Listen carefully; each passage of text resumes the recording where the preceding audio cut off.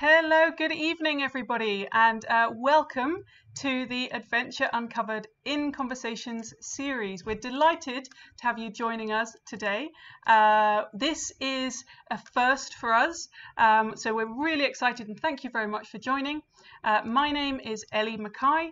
I'm the host of this adventure series, this Adventure Uncovered Conversations. So as you have probably found over the last few weeks, it's been pretty tricky for all of us adventurers who are used to getting out and about and exploring the world, being sort of stuck at home and perhaps not being able to get out as much as we wanted to. So what we're really excited to do is to bring you our series of online conversations. And we're doing that by talking to some of the most inspiring people in our community. These are the filmmakers and the participants from our Adventure Uncovered Film Festival. So we're speaking to directors and the stars of films that have all been nominated or won in our previous series, as well as some conversations around the Adventure Uncovered community. And we're really excited to be able to bring those conversations to you online so that you can still be part of the Adventure Uncovered group in your living room. So do join us in this community. We want it to be as interactive as possible. So there is a live chat window and option on YouTube. Do please use that to get your comments in and questions and thoughts and feelings, and share everything that you can think of. We want this to be as participatory as possible. You can also share on social media using the hashtag #AUConversations, hashtag #AUConversations. Do follow us on Twitter and Instagram and on Facebook, where you can find out more information about these talks. And myself and our guests every week are going to be online long into the night after the broadcast to continue any conversations that might come up. So today we're really excited to have Dan Raven-Ellison, who is the director of an amazing film called The UK in 100 Seconds. And we're going to be talking to him live at the very end of this broadcast. Now, I had the pleasure of chatting to Dan a couple of weeks ago, and that conversation was filmed and recorded. You may have already read a short blog that was written by one of our Adventure Uncovered superstars, Rosie, about that interview. So you may have read a little snippet of it. And what we're going to play for you today is the film, which is absolutely superb, UK in 100 Seconds. And then we're going to play the interview where I spoke to Dan a couple of weeks ago with a really detailed exploration of that film. After that, we're going to come back live to Dan, who's also here joining us tonight to take your live questions. So if there's any burning questions that you have for Dan, then get them in that live chat throughout the next 20 minutes or so, and he'll be joining us after the broadcast of that interview. So we're going to watch the film first. This is a film that we featured in this year's Adventure Uncovered series. It's absolutely stunning. It's a work of art, and with good reason. It wowed our audiences and was one of our firm favourites for the film festival. So I talked to Dan a little bit about filmmaking. I'm a filmmaker myself, so we nerded out a little bit about drone technologies and all sorts. And we talked a little bit about the meaning behind the film as well. If you haven't already seen the film, this is a great opportunity for you to experience it for the first time. It's a very short film, as hinted by the name. If you have already seen it, I mean, I've seen this many times, and I'm sure you will get something new from it again. So we're going to, without further ado, show you the film and the interview with Dan, and we'll see you back here in about 20-25 minutes to have some live Q&A with Dan.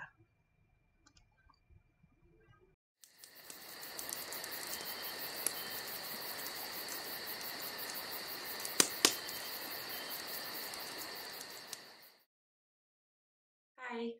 With everything going on at the moment, we've had to postpone a couple of our live Adventure Uncovered film festivals. We've decided to run a series of Adventure Uncovered live broadcasts where we invite a couple of the filmmakers that have entered into the festivals to stream their film and then have a chat to us about it. But today, we're really delighted that we've got Ellie Mackay in conversation with Dan Raven-Ellison, who's the director of The UK in 100 Seconds. So we're going to show The UK in 100 Seconds, and then Ellie's going to chat to Dan about it.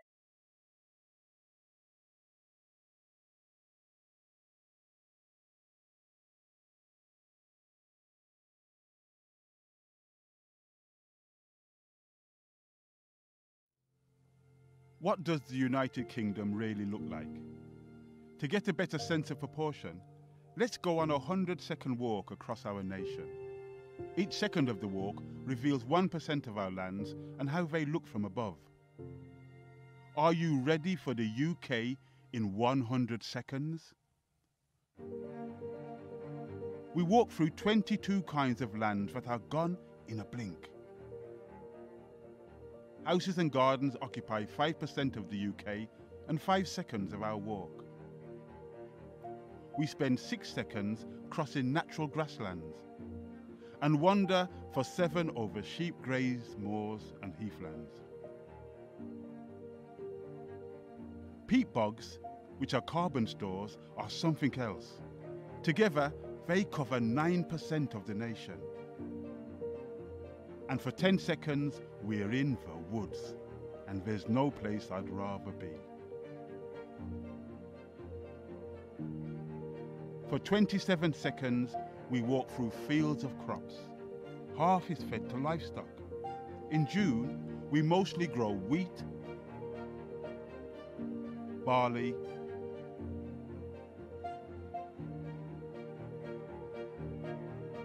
oilseeds, peas and beans, corn, oats, and vegetables. Our last 28% and 28 seconds takes us through pastures. This, the single biggest use of land, is mostly used for feeding and rearing cows and sheep. In all, at a time when more than 1 in 10 British species are at risk of extinction, do we need to rethink this mix of lands we have and how we use them? I need more trees, please. I think more nature would be greater.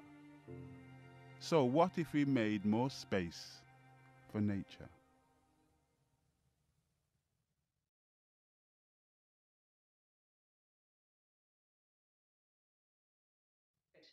So we're joined now by 2 filmmakers, Ellie Mackay and Dan Raven-Ellison. Yeah, Dan, I'm so excited to have this time outside of the festival, because we chatted a little bit very briefly, but I'd love to just talk in a little bit more depth about this film and some of the other work that you do. So we've just seen this UK in 100 seconds again. I've watched this, I don't even know how many times, and every time I get something different out of it. It's really powerful, really amazing. So there's a couple of things that I want to chat to you about. But the first one is quite literally the fact this is such a novel concept.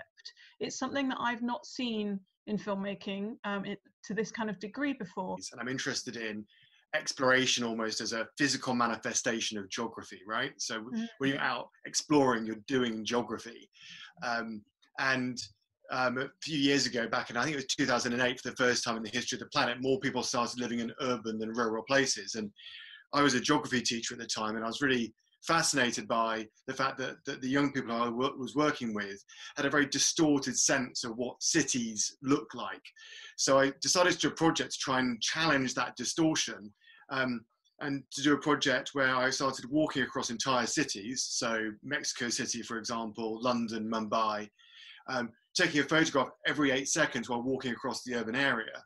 But what I'd do is I'd measure the size of the urban area to just decide how long the walk should be. But then I wanted to go further to take a better kind of sample to make sure that my route would go through the city in a way that represented the distribution of deprivation within those urban areas. So if the poorest fifth of people in the city occupy just 2% of space, then only 2% of my walk would go through those kinds of areas. So walk across Mumbai, for example, people often think of all the informal housing throughout Mumbai, but actually that's actually a relatively small footprint of the city as a whole. So only a small amount of my walk would go through those kinds of places. Or in London, for example, you know, in the media, people often think of the estates, and they think of Big Ben, and they think of the City of London, but the vast majority of London is Victorian terraced housing, you know, so the walk would better reflect that typology of housing and land, but also the types of communities that we have throughout our cities as well. So I was really interested in using photography back then to think about how we could represent cities in a way that removes some of the bias that we quite often see, that often twists our imaginations and understanding of places. And as a result of that twisting and distorting, tends to sort of shift our opinion, I think, quite often in unhealthy ways.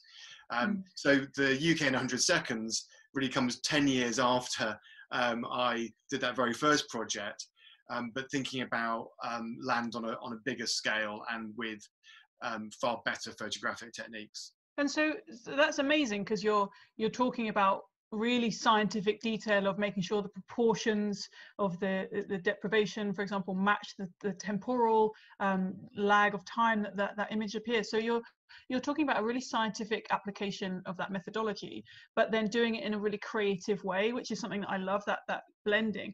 Why not just take that data, those proportions, those really sort of surprising proportions, and put them in a pie chart, for example? Well, I'd go further. I mean, I'd say it's about story, actually. I think that our identities are made up of our stories, and our stories define who we are and our ambitions and our hopes and our dreams, and how we communicate with others and how we create our histories and how we relate to one another.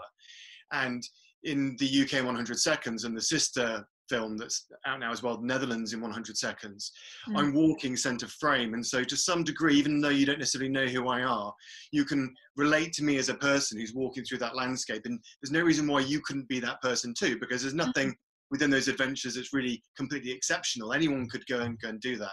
And also me, the person in the footage, also gives you a sense of scale and proportion and sense of place for where we're moving through as well. If it was just, you could do the same project using high resolution NASA images to some extent. And as soon as you take the person out of it, as soon as you go that bit further out with that lens, it becomes a bit sterile.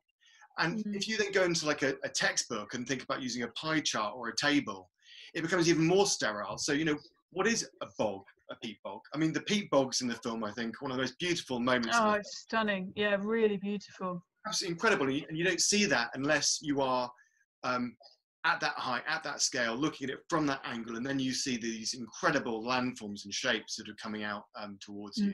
Yeah, absolutely, totally agree. I couldn't agree more. I was going to ask you, I was really interested when I was watching it, how conscious the decision was to place the person at that scale and center frame, because it's very immersive, even though it's wide scale. And this is something I do a lot of drone cinematography. So you're often battling with, drone imagery is amazing and it's powerful, and it gives you this totally different perspective, which can create all kinds of new ways of looking at the world, literally and figuratively.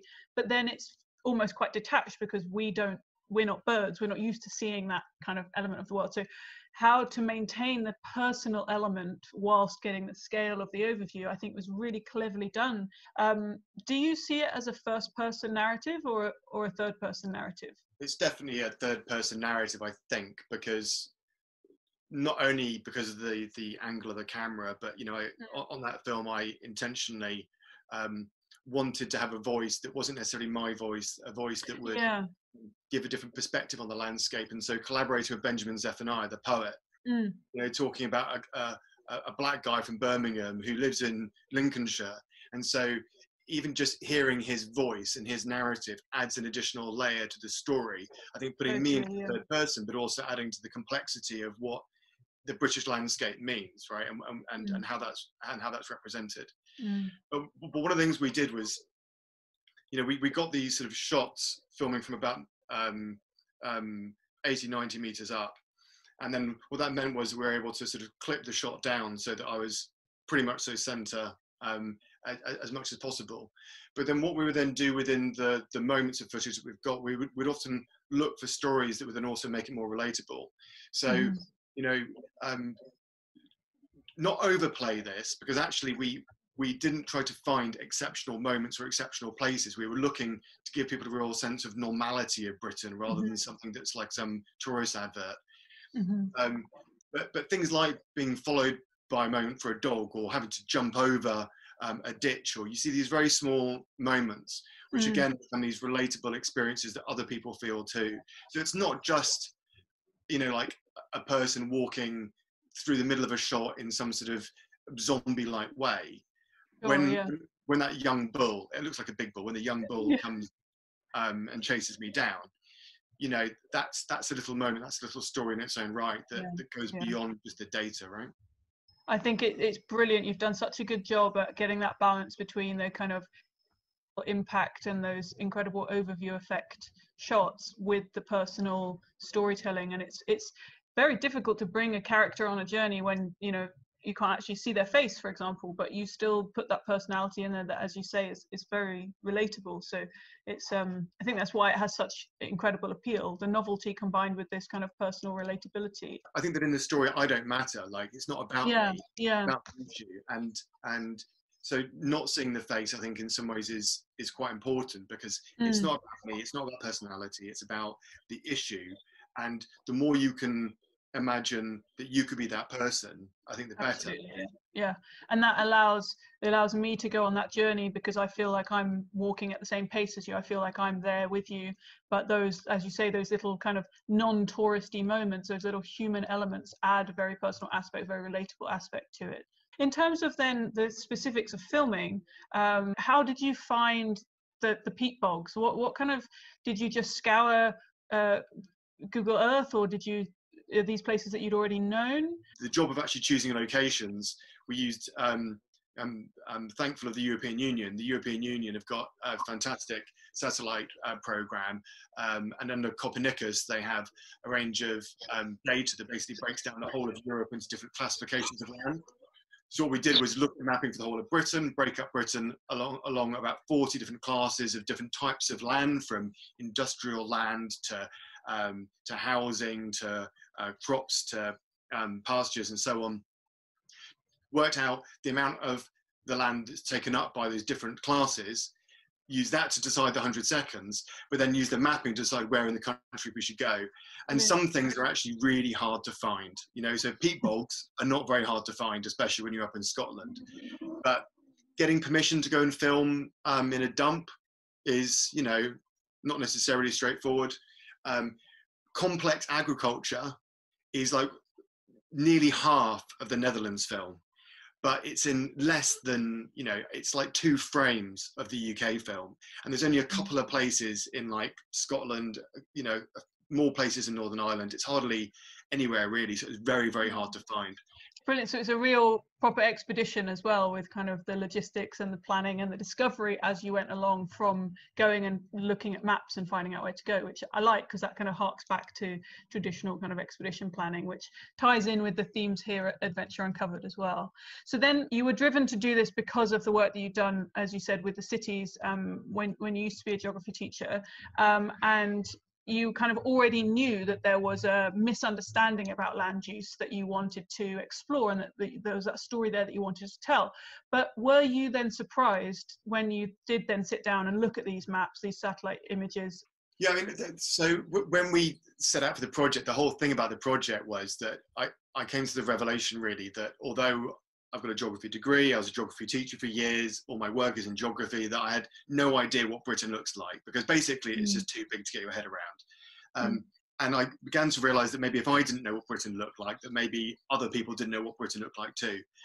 And, you know, a lot of the rhetoric over the last few years in the US and the UK has basically been in the tabloid media, along the idea that, you know, that Britain's full, there's no space for refugees, there's no space for migrants, there's no space for nature, there's no space for affordable housing, all these kinds of ideas, which are geographic ideas that are ultimately, you know, not actually correct, I think. So I decided to make this film partially because I wanted to know myself what the UK looks like in proportion, because those tables and those charts and those graphs are just too sterile. So yeah, I mean, certainly surprised by how little of Britain is taken up by houses and gardens. But really flabbergasted and shocked and maybe ashamed slightly at the sheer amount of space we give over to cows and sheep. You know, we're going through an ecological crisis where 1 in 10, maybe 1 in 7 British species are at risk of extinction. You know, wildlife worldwide has been completely decimated. That we're going, you know, we're in the middle of a climate emergency where nature-based solutions are definitely part of the answer. But then we've also got these different issues around a housing crisis and a refugee crisis and these other things outplaying. And actually, maybe if we had a little bit less milk and cheese and we had a few more trees and hedgerows and places for people to play out, then we'd actually go a long way towards solving some of those problems. And I think that was what the film helped me understand even more deeply, and also helps to show, but hopefully without coming across as being too worthy or judgy. Well, that's the power of presenting data in an engaging way, is that you then don't need to put a spin or an editorial on it. You can just present it and say, look at this. What kind of, on a personal level, impact do you want this to have for individuals who watch it? I think that when you start thinking about social, environmental justice, you know, there's different reasons why we should care more for other life on the planet. I think just you know, and I think that what the film showed me, maybe that I hadn't thought about before, is maybe this idea of a spatial, geographical need for justice. So the fact that so few people in Britain own so much of the land, and that so much of the land is given up for hunting or for sheep or for, you know, farming practices which are counter to what the world needs right at the moment, I think presents a spatial injustice that is unfair. So there might be a number of reasons why you might want to not eat so many other like sentient beings, right? You might just like to care for other animals and not want to hurt them very much, is a reason. You might want to do it for your own health. You might want to do it because you realize it has a smaller ecological footprint on the planet, which is good for a range of things. But another angle is at a time when so few people own so much, and so few people have so much control over so much, that perhaps it's not quite right from a proportionate sharing sense. You know, I'm not sure that makes sense. It's not fair. It makes perfect sense. Yeah, there's the social justice element. Yeah, absolutely. It's there's a lot of people, you know, doing the right thing because it's the right thing to do, but it's nice to almost have that geographical data and looking at it from, as you say, a social justice point of view of inequality, that adds another layer of justification. Well, people could watch the film and take from it that there's lots of space for more housing. Rather than saying that it's an argument for more nature or whatever else. And actually, I think that actually, you know, it probably shows that we can manage both. We probably actually could manage a lot more housing in the country, which might be quite useful for people who can't afford housing at the moment.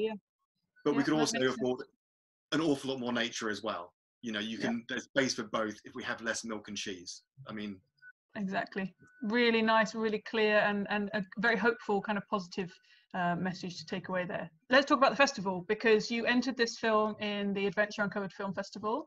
Let me ask you kind of what drove you to do that, and what kind of success have you seen? What's the process been like? Compared to a lot of film festivals, I think there's a real strong sense of community and drive, and that it really stands for something around, you know, wanting a better world in which we have more of that environmental and social justice, and communicating that through the power of storytelling and film, and bringing people together who share those values, I think is really brilliant.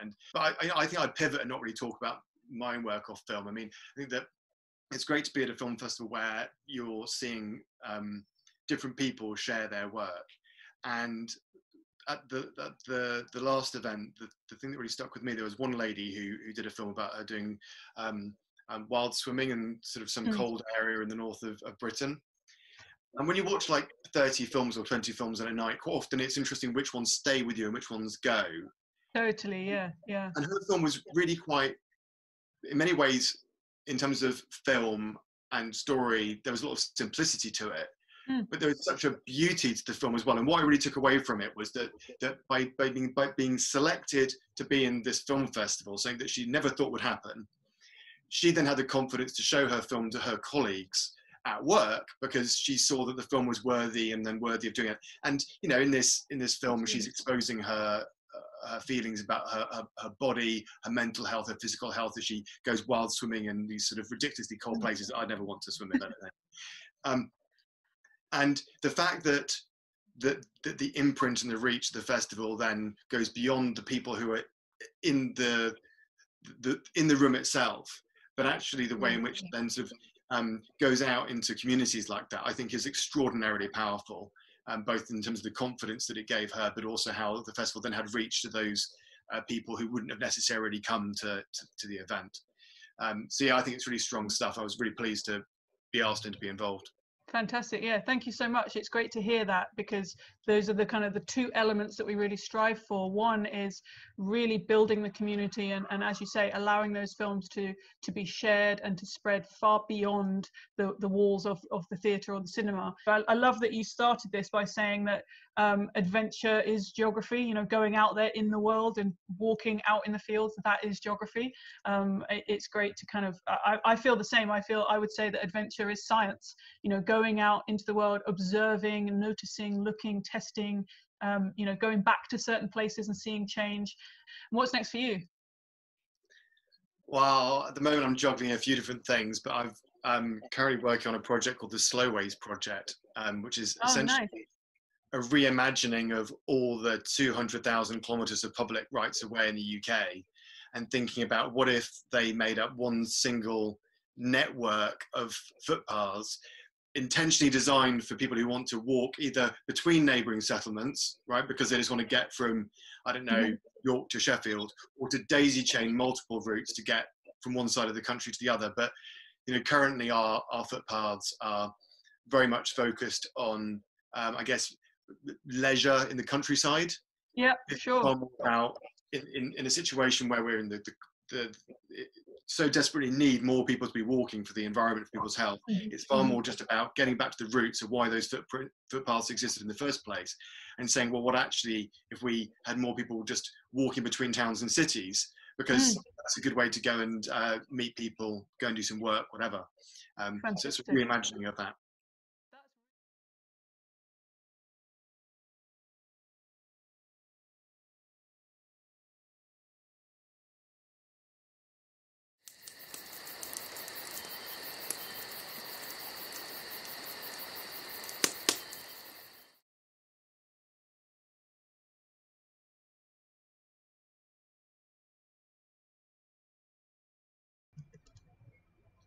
Okay, well, so hopefully you found that conversation as interesting and fascinating as I did. I think we could have been talking all night probably, and had a lot more to talk about. So it's with great pleasure that I can now introduce Dan. Hi, Dan.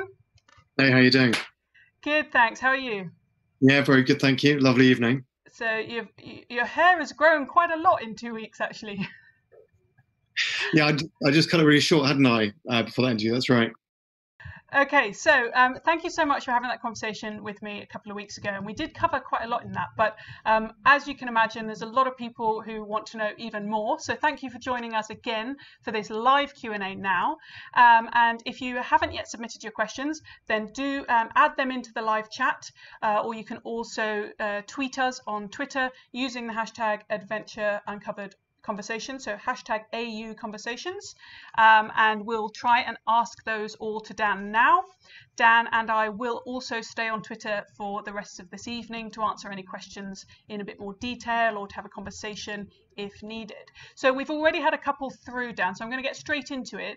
John has asked a question, and he said, there's been a lot of positive news and policy change announced recently in the UK towards advancing the health of our cities in light of COVID-19.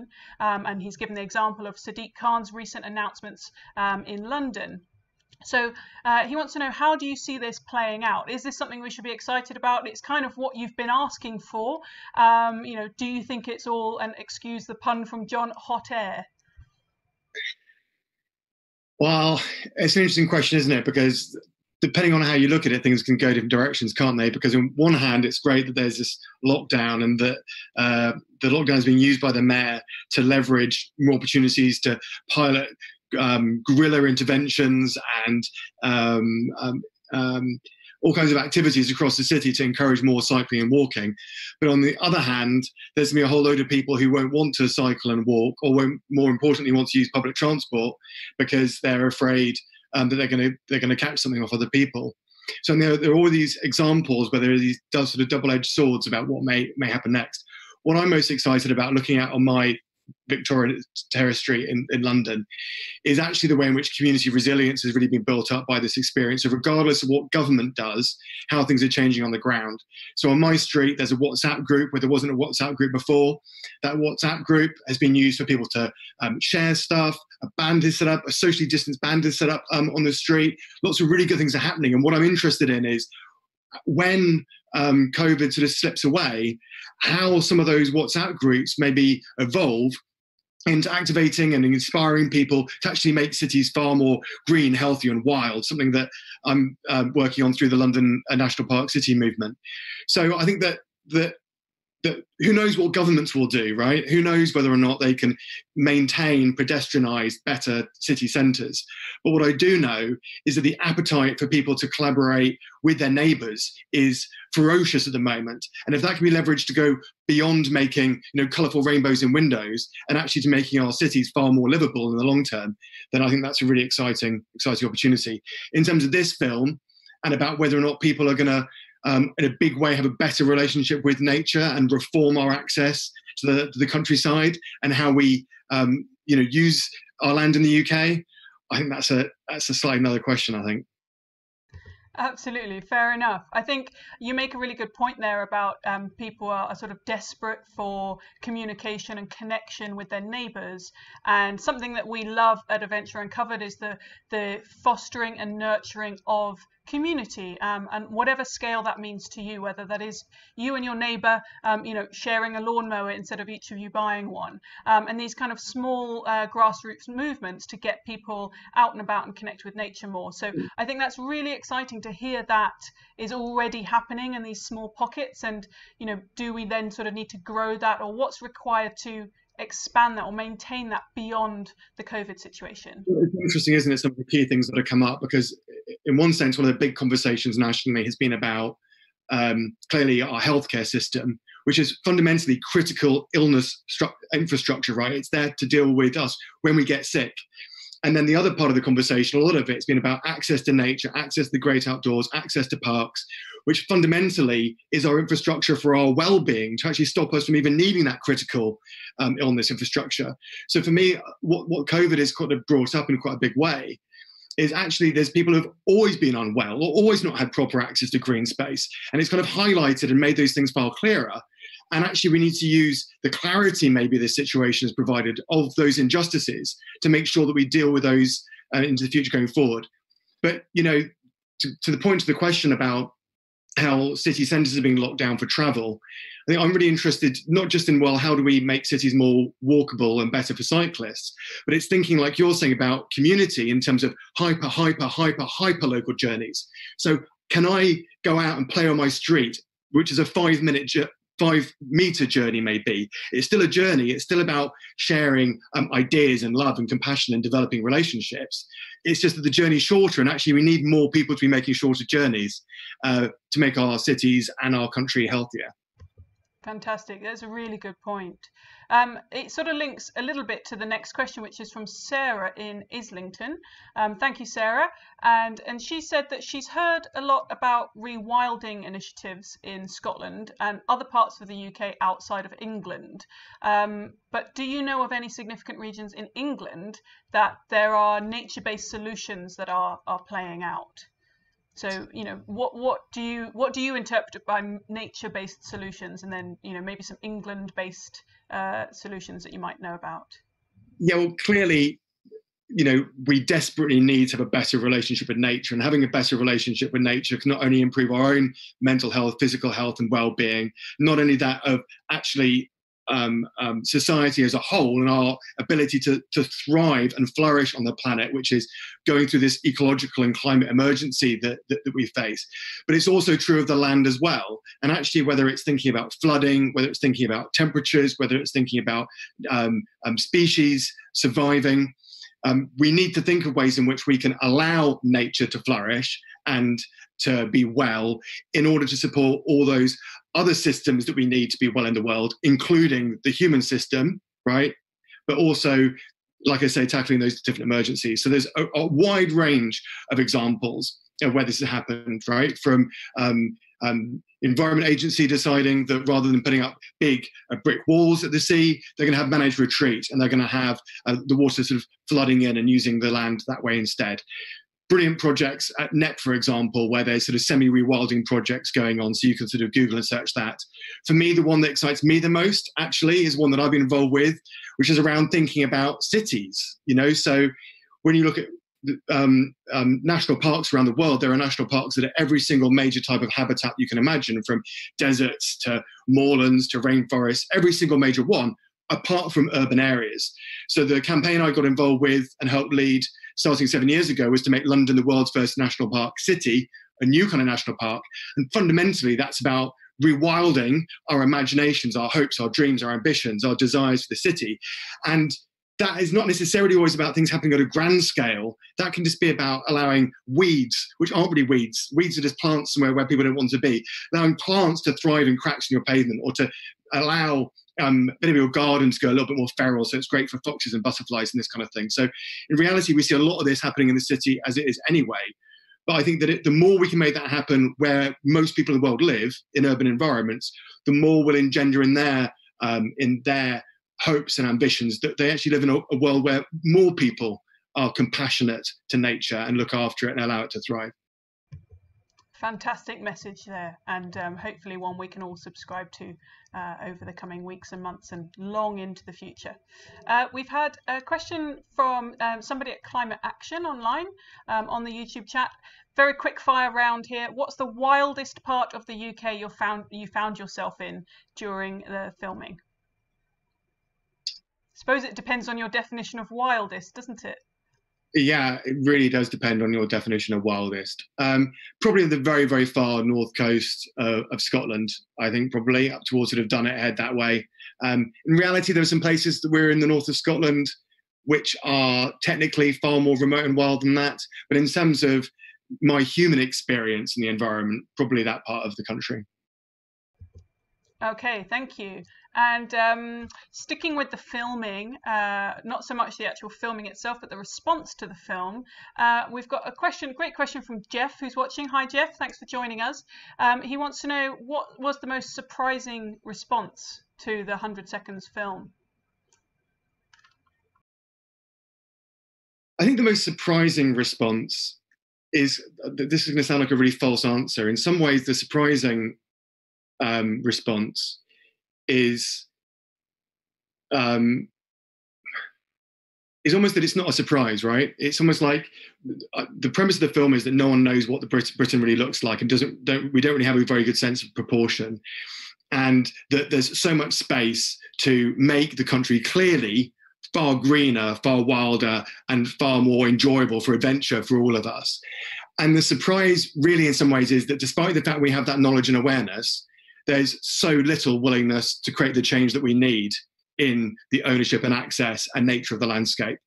So it feels like with COVID, to go back to that point, it's almost like the government needed to get to such a crisis point before acting that actually, quite clearly, they acted too late.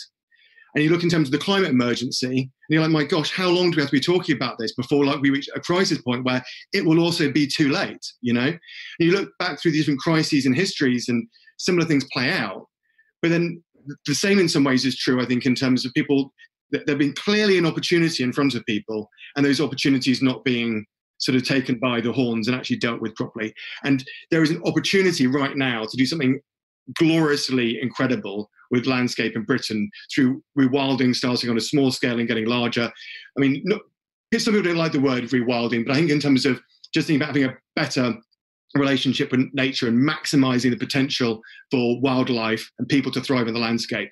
And quite clearly, if a minority of people own the majority of the land, and if the majority of the land is used for milk and cheese and is being used inefficiently, then clearly there's a lot of opportunity to do some quite creative things. And for me, a policy, right, which would be like a fraction of a percent, would be to double the size of all the hedgerows in the UK, and to have holloways and paths going down through all of them, and to use those also as part of the nature recovery network for wildlife to move around as well. And that would be a fraction of a percent. So why don't we just do that, right? Like, let's just do that. Not every hedgerow, but most of them. So then, okay, we've got these sort of potential big dreams or plans. You know, if you could wave a magic wand and double those hedgerows, I'm sure that you would. How about, let's think about, for everybody who's watching, are there sort of 3 steps that you would recommend that are achievable, that are feasible, that are the right scale, that, you know, maybe something that somebody could do tomorrow, like small, medium, large, something that everybody could do tomorrow, whether that be a physical, you know, something to do with their garden, or is it signing a petition? Is there something they can do then in the next week or the next month, and then is there something they can do in the next year? Could we have kind of a toolkit, kind of example list of how everybody watching could all get involved and do their bit? Walk more, grow more, stop hurting animals. Okay. I think that a lot of it comes down to those things. So if we walked more, then that would mean that we are more physically well, more mentally well. It would reduce air pollution, and we would spend more time with each other, right, in those environments. Grow more, because growing more increases the amount of habitat and food in the environment if we do that locally for ourselves and for wildlife. And stop harming animals, in the sense that I think that if we just had the general idea that we shouldn't have unconsensual, harmful relationships with other sentient beings, right, then the world would be a better place, because the way in which we're harming animals at the moment isn't just by, for example, choosing to eat certain species, but it's also the neglect and harm of their environment, their habitats, which, by the way, is also our environment and habitat as well. And at the moment, it's almost like we're trying to sabotage our own existence as well as theirs. So I think those 3 things would be my simple things. And they're small things, but ultimately, if everyone did those things more, it would have a landscape scale impact. And as we've seen with several sort of famous quotes, that we don't need a few people doing this perfectly, 100%. We need 1 million people doing it imperfectly. So if everybody just makes a little change, it is hard to make these permanent sort of life changes, these behavioural changes, but you can start step by step. And if everybody does it, then we're onto a winner. Right, and there's something just in terms of the way that democracy works, I think, a little bit as well, in terms of politicians quite often taking the lead from what the public need and what the public are doing. And you see within certain wards, certain neighbourhoods, certain boroughs, certain cities, where communities are doing those things together well. And so that then gives not only the confidence for politicians to support more policies around, for example, more walking, more cycling, whatever it might be, but also you're more likely to get the right kind of leaders coming through into those political decisions who are more likely to make good decisions as well, which means you then got those people to vote for as well. I mean, at the moment, for example, you know, I don't know what Sadiq Khan's thinking in terms of London as a whole, but quite clearly, if we're really worried about, for example, say 40,000 people dying of COVID, then 10,000 people dying of air pollution every year is clearly like as, if not more, unacceptable. And so if we're saying that it's unacceptable to expose people to COVID, then surely it's also unacceptable to expose people to toxic air, right? Which is killing them, basically, or stunting their growth or harming, you know, the way in which their brain develops. So given that, how do we create the political capital and support so that we have more walking, more cycling, better public transport, and less cars on the roads? And actually, it's precisely through those 3 things I just described, which helps to bolster the right kind of political leadership that's needed for the right policies and right budgets to make those things happen, in my view. Perfect. I think it's a fantastic view. So we've actually already run out of time. This has just been so interesting. We're going to finish with one final question, and a good chance for you to kind of plug this project. James is asking about how the Slowways project is going. So if you can just clarify what that is, and then kind of tell us the latest, and maybe what's coming up next. Yeah, great. So one of the things you would have seen through the film is that I've done a lot of walking. I've done a lot of walking in the UK. And it was during that I began thinking of this idea of the Slowways project, which essentially is to connect up all the towns, cities and large villages in the UK with a network of 7,000 curated walking routes. So you can either walk between 2 neighbouring settlements and the average route actually we worked out is about 10 to 12 kilometres. Or you can daisy chain multiple routes. So if you want to walk from Swansea to Huddersfield, rather than Google telling you how to get there, actually you've got a whole load of people who are walkers who can tell you how to daisy chain through towns and cities to make that journey, or wherever you want to go. So the project began just before lockdown. A team of core 7 volunteers helped come up with an overview map of all these routes across the UK. And then we ran some webinars, and 700 volunteers got involved. And sort of 8 weeks later, we've got these 7,000 routes across the UK. We're currently putting down a website and a map of how they all connect together. And then hopefully late summer, early autumn, we'll be looking to recruit maybe 10,000 people to go and test them all. That's the plan. Fantastic. Well, hopefully everybody in the Adventure Uncovered community can be your first volunteers for that. I'm sure there'll be lots of us that will be desperate to get out there and test all those walks out. I think it's a fabulous idea, and all the best with it. So on that note, unfortunately, we've run out of time again, but thank you so much, Dan, for joining us. You are going to be available on Twitter for the next few hours tonight. If anybody has any burning questions, didn't get a chance to ask in the live chat, is that okay? What's your handle? At Dan Raven-Ellison. Okay, perfect. And as long as people use the hashtag AU conversations, then we'll all be able to follow along with those conversations.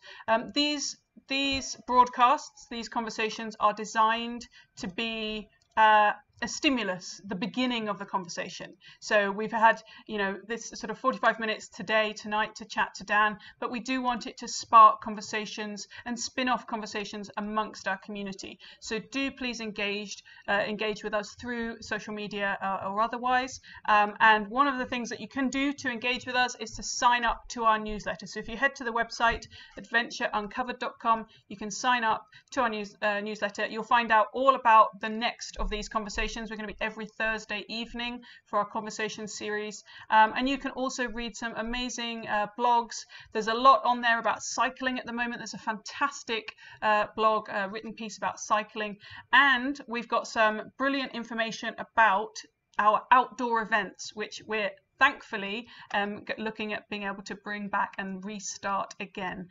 post-COVID. So do check out our 2021 calendar, which is going to be coming up soon. Sign up to our newsletter to be the first to find out all about those. And for more of these, you can subscribe to the YouTube channel. And if you subscribe to us, you'll get ping notifications next time we're live, and you can join us again. So it's just a goodbye from me. Thank you so much, Dan, for joining us, and hope to see you again very soon. And meanwhile, we're going to see you next Thursday, where we have an amazing conversation with 3 incredible women. We've got Danielle, Bronwyn, and Christina, all in conversation about their film. So I'll leave you with a reminder of that. Thank you so much for joining us, and hope to see you again next week. Bye. Okay.